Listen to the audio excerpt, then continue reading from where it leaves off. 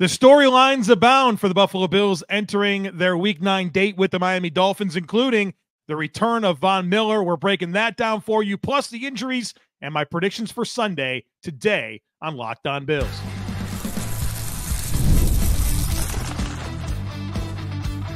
You are Locked On Bills, your daily Buffalo Bills podcast. Part of the Locked On Podcast Network, your team every day.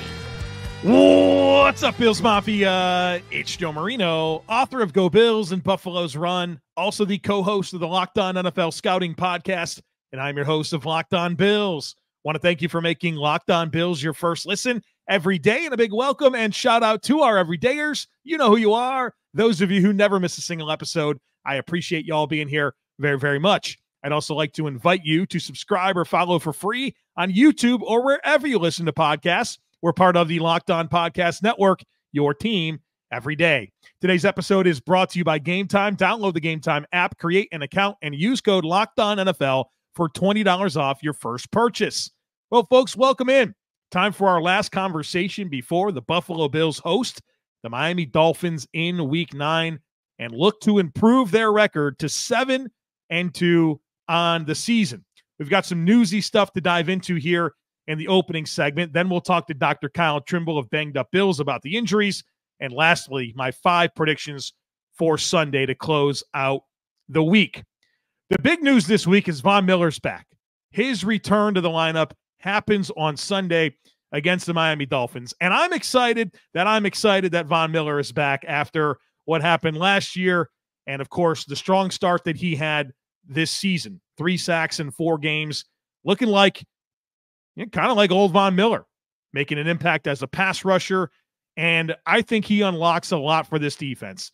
First of all, he's a good pass rusher, right? He's a good edge rusher, and he provides a speed and a bend dynamic off the edge that doesn't really exist in this pass rush arsenal without him. But I also feel like he also frees up some of the bigger body defensive ends that the Bills have to rush from interior gaps. Guys like Dawon Smoot, A.J. Epinesa, Gregory Rousseau, those guys can rush interior gaps with Von Miller now back part of the mix. And so I think your best ability to attack the pocket, your best group of pass rushers has been restored. And the Bills have been consistent with pressure all season long. But in the last 4 games without Von, their pressure to sack conversion rate has gone down a lot. They need their finisher back in. I'm excited for Von to be back a part of the mix. And we really haven't seen an extended opportunity with both Von Miller and Dawon Smoot available. And I think that diversifies so much of this edge rotation and this defensive line group in general. So I'm excited for that, in addition to the return of Terrel Bernard. No injury designation, practiced in full on Friday. He's going to be back, and I think that's important against Miami. Quick passing game, right? Tua gets the ball out quick to his first read. They get a lot of yards after catch. And Terrel Bernard's the best coverage linebacker the Bills have, and his ability to read the backfield, get into throwing lanes, cap routes, super good at it. He'll be a welcomed addition for this contest. Now, the Bills will be without Reggie Gilliam, the fullback. He's been ruled out for this game. And they only use him for a handful of snaps every game offensively. And I think that slack can be picked up by Quentin Morris if they want to have a fullback. But obviously, Reggie Gilliam's real value is as a 4-phase special teamer. So I'm curious to kind of see who's able to step up and help on special teams. Now, the Dolphins, they've got some injuries of their own. 3 critical players on defense. Zach Sealer, who I think is their best defensive lineman, he's ruled out. Kader Kohou, their slot corner, he's ruled out. And then Javon Holland, their starting safety, is doubtful. I don't know that he's going to play. So what does that mean? Well, for a defensive line that's already without Bradley Chubb and Jalen Phillips, Zach Sealer being out is a big hit. And they're going to be relying on Deshaun Hand and Benito Jones and Brandon Peely. These are not preferred options to start. They're going to have to start. With Kader Kohou out, that means Cam Smith, their second-round pick from last year, who has really not done anything in the NFL to this point, is going to have to play a lot for this defense. And he got a chance to play a lot last week for them against Arizona. It did not go well. It's a real opportunity for the Bills to have some mismatches in the secondary, not to mention Javon Holland's out. which means their starting safeties is going to be Marcus May and Jordan Poyer. We know Poyer struggled a lot this year. Marcus May hasn't played as much. The Bills could have some opportunities there with a safety tandem. That's not their preferred choices. Also ruled out for this game for Miami is Julian Hill, who's an important blocker for them. They run crack toss. They run wide zone. He's a big part of that blocking equation, so they're going to rely more on Durham Smythe. And is it Tanner Hudson is their other, or Tanner Carter? I can't remember his name, but their other tight end that'll have to come in and be a part of their mix. And so that blocking surface that they prefer with a lot of their outside run concepts is going to take a hit without Julian Hill. So a banged-up Dolphins team coming to Buffalo with a lot on the line here. This is an important game for them. If they're going to have any chance of salvaging their season, they got to get this one. They're 2-5, and they've had some bad losses along the way. And if it's going to happen, they got to get this one. And, you know, I have high expectations for the Bills in this game, but I'm also mindful of a desperate football team in a division game, right? I know the Bills have had a ton of success against Miami. Is it 14 of the last 16 they've been able to win? I get it, right? The Bills have earned the right for us to have a good outlook on them to go win this game. But everybody thought the Baltimore Ravens were an absolute wagon, right? What happened last week in a division game? They lost to the Browns. The Browns were 2-5 or whatever the record was, 1-5. So the Bills got to take this game real serious. I'm sure they will. But I just, there's always that chance, right? And you think about the explosive playmakers that they have on offense. That's one thing. They're certainly banged up on defense, which gives me a lot of hope for the Bills being able to be very productive on offense. But there's a lot to be mindful of in this game, and you got to take care of your business at home. A desperate division rival coming to town, and they got to have it, and they're banged up. So a lot of interesting dynamics for this football game. One quick newsy item here is the Bills released kicker Lucas Havrasik from the practice squad. So Bills brought in some competition for Tyler Bass, and since then, Tyler Bass has made every kick. Now, they're all short kicks. That's got to be something we're mindful of, but I think his ball flight has been pretty pure watching him over the last couple of weeks, and even on one of the kicks, he overcame a high snap. So that's encouraging, and obviously the Bills have seen enough from Tyler Bass, or maybe enough from Lucas Havrasik as well, who doesn't have much of a resume, to say, hey, we're good here. We can move on. And Tyler Bass, it's, you know, you're the kicker. But the corresponding move here is bringing back wide receiver Dion Kane. Dion Kane was with the Bills during the offseason, flashed quite a bit in preseason, actually had some good production in preseason. And so the Bills have this deep inventory of options at receiver on their practice squad. I think they have at least 3, maybe 4 receivers on the practice squad. And I think this is how the Bills manufacture a roster spot. You know, they only roster 5 receivers, and then they have this like bullpen that they can go to on the practice squad situationally if necessary. And so instead of rostering 6, they just say, hey, we're going to roster 5, bunch of different options on the practice squad. We'll use them as needed. It's kind of an interesting way that I think the Bills have used to their advantage to kind of finesse a roster spot. All right, folks, coming up on the other side of it, we're going to talk to Dr. Kyle Trimble of Banged Up Bills about the injuries. But before we do, I need to tell you about the Substack that I recently launched. I'm writing articles. I'm having so much fun. Been doing it since the start of the season, writing at least 3 a week. But this is a big week that just happened. 5 articles this week. The 3 you get every week. You get my big picture thoughts column coming out of the Bills game. You get a weekly Josh Allen scouting article, which is so fun. I love doing that. Tons of metrics, tons of context. You'll know exactly what's going on in every aspect of Josh Allen's game. And you get my weekly scouting matchup preview where I take every player from both teams. I show you how I grade every single player that's in the lineups. And I talk about, you know, where the real scouting matchups favor each team. But this week, since it's the end of the second quarter, the Bills just finished their second quarter. They're now 6-2 on pace for a 12-win season. I go through and I grade every single component: pass D, pass O, run O, and special teams. I give a bunch of metrics, a bunch of analysis, and I grade every function. I talk about what's working, what's not working. We think we pushed 2,000 words on that puppy that came out on Friday. So it's a great week to check out the Herd Mentality Substack. There's a link in today's show notes to be part of it. And you also have some incentives. Not only do you get these articles that I'm writing sent right to your email box, you get access to our Discord channel. 1,300 Bills fans in there talking Bills, daily polls, so many fun things that we do. I do basically an extra episode for them every single week. Wednesday nights, we do a herd mentality hangout where I'm available. We basically go an hour, sometimes an hour and a half. You get a bonus episode basically where it's live and interactive. And you also get the all 22 review film clips. So you hear me talking about the clips that I put together for everybody. If you're part of the Substack, you get those as well. So check it out. There's a link in today's show notes to be part of all of that. All right, folks, Dr. Kyle Trimble up on the other side of it. Be sure to stick with me. There's nothing quite like being in the stadium, watching Josh Allen sling the ball around, throwing touchdown passes. If you want to get to a Bills game, you got to go to the Game Time app. Game Time is the fast and easy way to purchase tickets for all the sports, music, comedy, and theater events near you. The app is awesome. It's easy to navigate. They give you flash deals. They give you a picture from your seat. They send the ticket straight to your phone so you don't have to dig through emails to find it. And they specialize in last-minute tickets. So take the guesswork out of buying tickets with Game Time. Download the Game Time app, create an account, and use code LOCKEDONNFL for $20 off your first purchase. Terms apply. Again, create an account and redeem code LOCKEDONNFL. That's LOCKEDON NFL for $20 off. Download Game Time today. What time is it? It's game time. Our friends over at 5 Hour Energy know that being a passionate football fan isn't a hobby, it's a way of life. It takes a lot of energy to power through all-day tailgates, touchdown celebrations, or an agonizing overtime game, which is why they've created the Stan the Fan 5 Hour Energy Shot with a special flavor called Fan Fuel.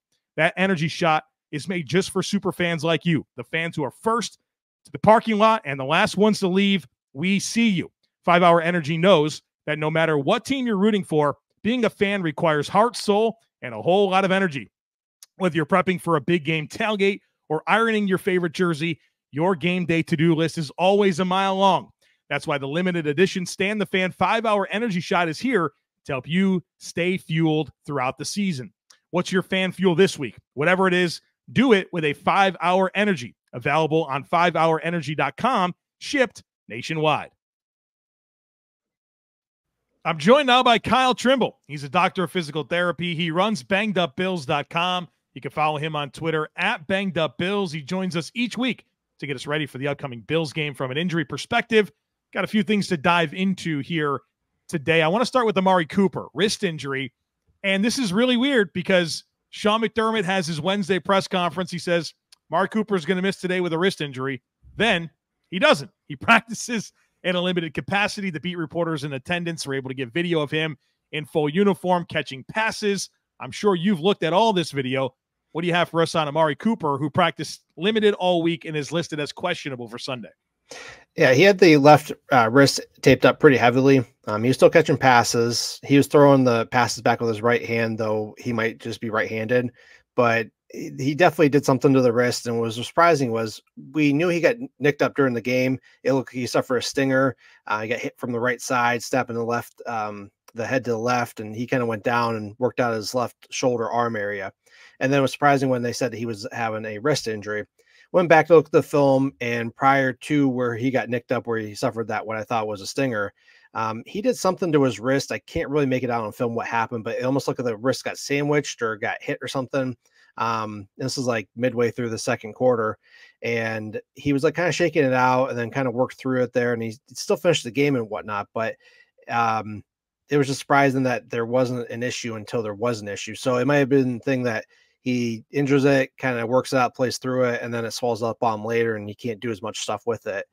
As for whether he plays or not, his injury history suggests that he's going to play. I mean, he's played through a lot worse injuries. He said he's used to playing at, 80, 85%, and at times even 55, 60%, where he can still get out there. I would say if he can get out there and block it all, and if he can get out there and catch, maybe they limit his route tree because he can't do certain things. I don't see how he doesn't play based off of his past history, but anything could change. But the wrist with Amari Cooper could be a bigger thing for a wide receiver, but with him, I think it's going to be a little bit less concerning given his previous experience. Let's go to the other wide receiver, Curtis Samuel, who missed last week with a pectoral injury, practiced in a limited capacity all week. Curious to get your thoughts here, and obviously I think we'll get a lot more clarity on on Saturday once the practice squad elevations are announced. Like if the Bills elevate a wide receiver, I think you could probably read between the lines there, and something's potentially not going to work out with Curtis Samuel or maybe even Amari Cooper. Perhaps they just want to reduce the reps anyways, like you mentioned, the blocking type situation. Curtis Samuel, you think he's got a chance this week? I mean, he has a chance. He is questionable. Granted, he has a pectoral injury, and the mechanism, like we talked about last week, really wasn't there for what I thought it was. But the bigger thing is, can he catch? Can he block? It might need another week. We see guys usually take a little bit of time for pectoral injury. You saw Terrel Bernard. We've seen him with other guys who need some time with that. My concern is he going to have to alligator arm catches so he doesn't get his arm out there and get, it pulled away from his body and aggravate things? Is he going to have to wear a shoulder harness? Like, I don't know if the shoulder harness would be all that great for a wide receiver comparative to a linebacker or a defensive tackle who, they can get most of the range of motion and still get by keeping their arms closer to their body. I would, given the fact that Curtis Samuel has had so many injuries, he's missed time and just been ineffective, you almost want to say, hey, can you just sit out, get right? Maybe you can be healthy for the second half of the season and elevate somebody else. Because, I haven't really noticed a big difference whether Samuel has played or not. I don't think he's even cracked 100 yards receiving total this year. So give him another week off. But, if they really feel he's an important part of the game plan, he could play.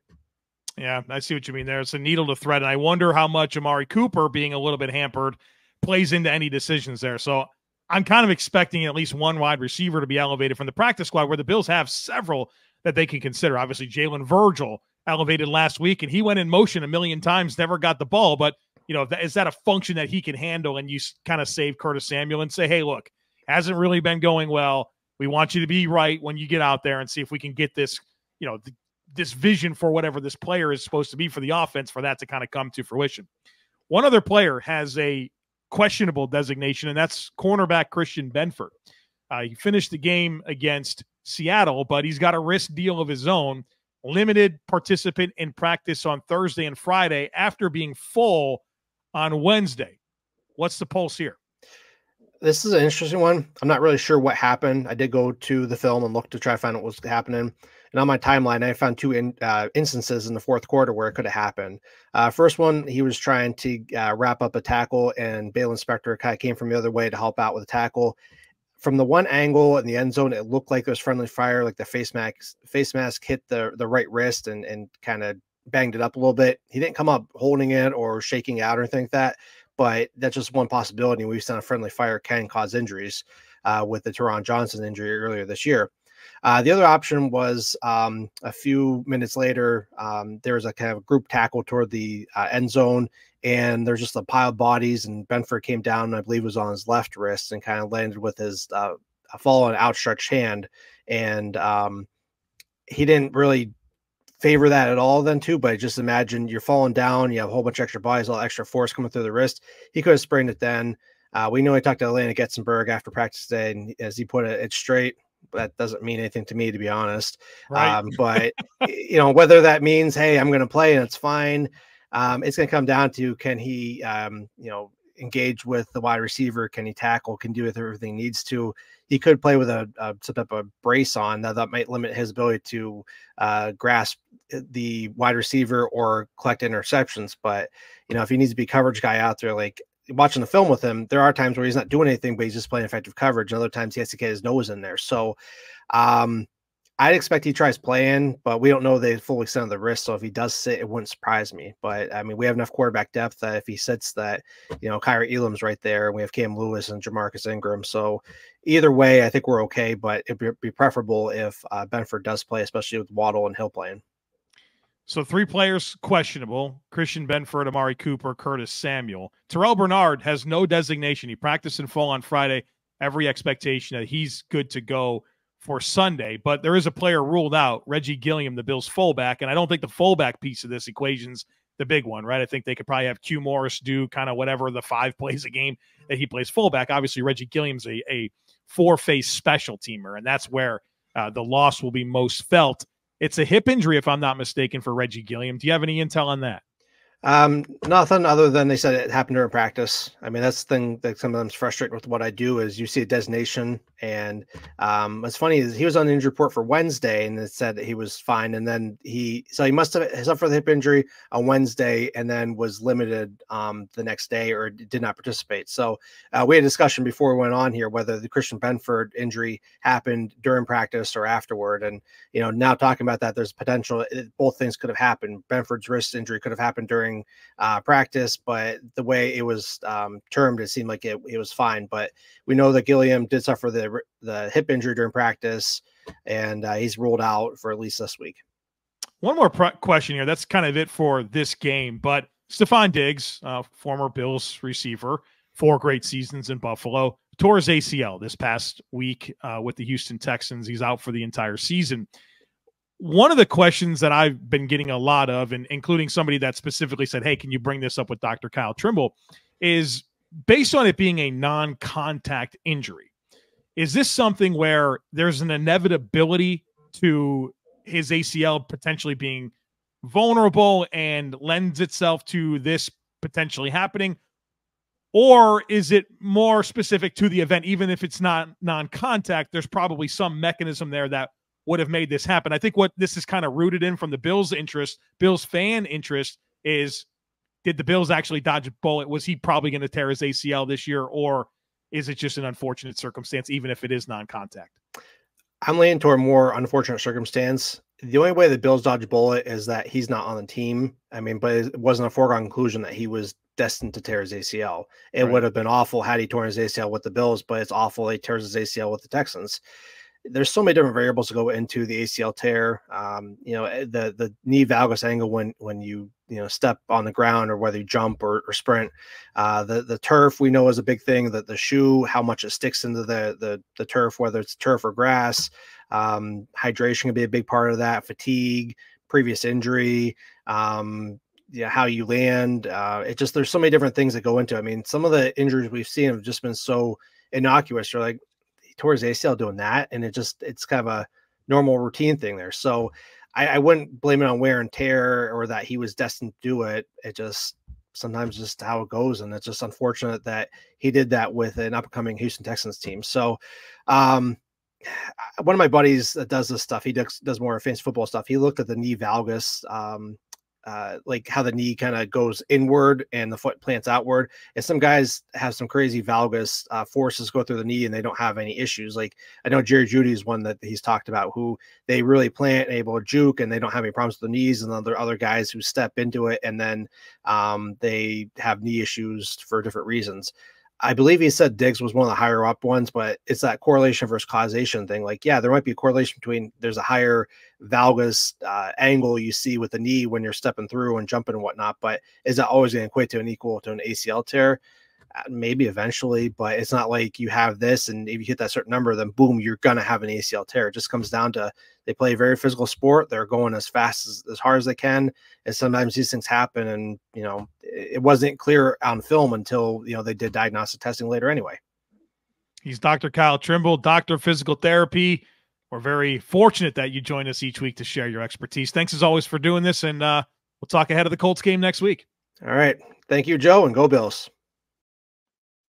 Get ready to tackle the NFL action with FanDuel, America's #1 sportsbook, because right now, new customers can bet $5 and get $150 in bonus bets if you win.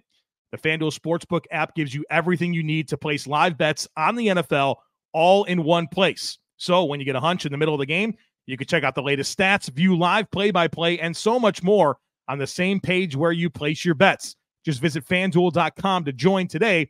You'll get started with $150 in bonus bets if your first $5 bet wins. That's FanDuel.com. Never waste a hunch and make every moment more with FanDuel, official sportsbook partner of the NFL.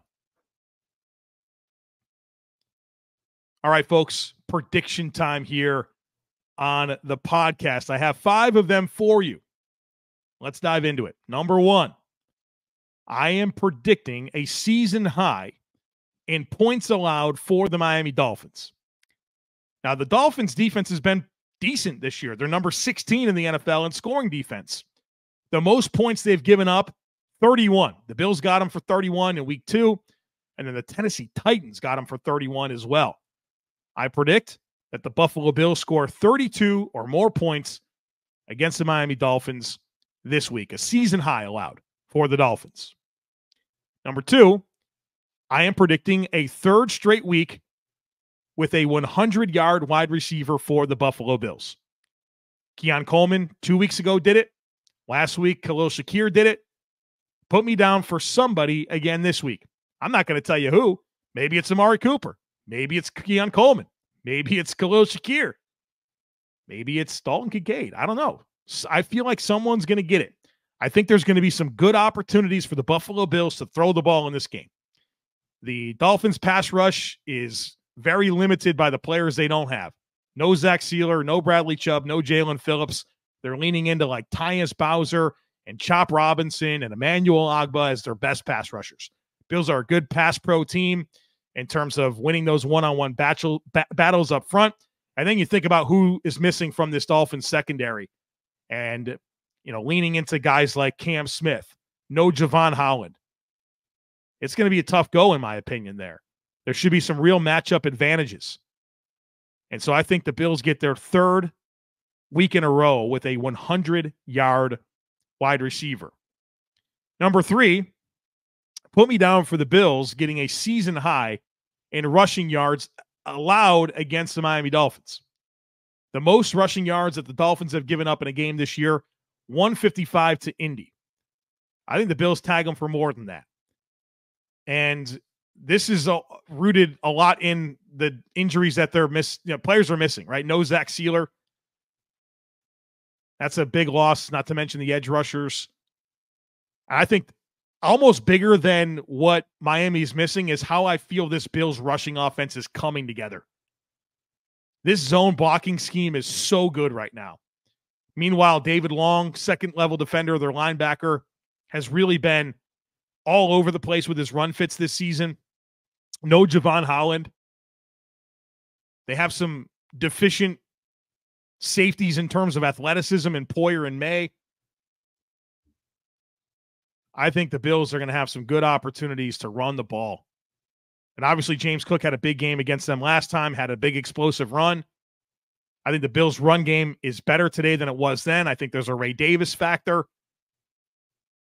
I think the Bills are going to get a lot of rushing production against the Miami Dolphins. So put me down for at least 156 rushing yards. Now, number 4 and number 5, I'm going to parlay together. I think the Bills win, and I think they cover the spread. The spread in this game, a little surprising to me. It's 5.5 as of the recording of this podcast. Bills are favored by 5.5. I think they cover, and I think they win the football game. So my 5 predictions this week. The Bills score 32 points or more against Miami, which would be a season high in points allowed for the Dolphins. A third consecutive week for the Buffalo Bills with a 100-yard wide receiver. And the Bills get a season high in rushing yards allowed against Miami. So 156 or more. The Bills win, and they win by 6 or more points, right? So they cover that spread. So there you have it, folks. The hay is in the barn. Done all we can on this podcast this week to get ready for this game. The only thing that's left to do is for the Buffalo Bills to go out there and win the game. All right, folks, tons of post-game coverage coming your way. You know all about it. We'll give you the post-game reaction, the All-22 review. Trade deadline is Tuesday, so there could be something that happens on that front. We'll have you covered every single step of the way. Would love it if you check out the Substack, folks. There's a link in today's show notes to be a part of it. You've heard me talk about the subtext as well. There's a link to join that. You want those in-game texts. You want the reaction to every piece of Bills news that comes through right to your cell phone. You can be part of that as well. Links in today's show notes. All right, folks, that's it. Hope you enjoy your weekend. Hope you enjoy football. As always, I kindly ask that you share, subscribe, rate, and review. Have a great rest of your day. Go Bills. I look forward to catching up with you again real soon.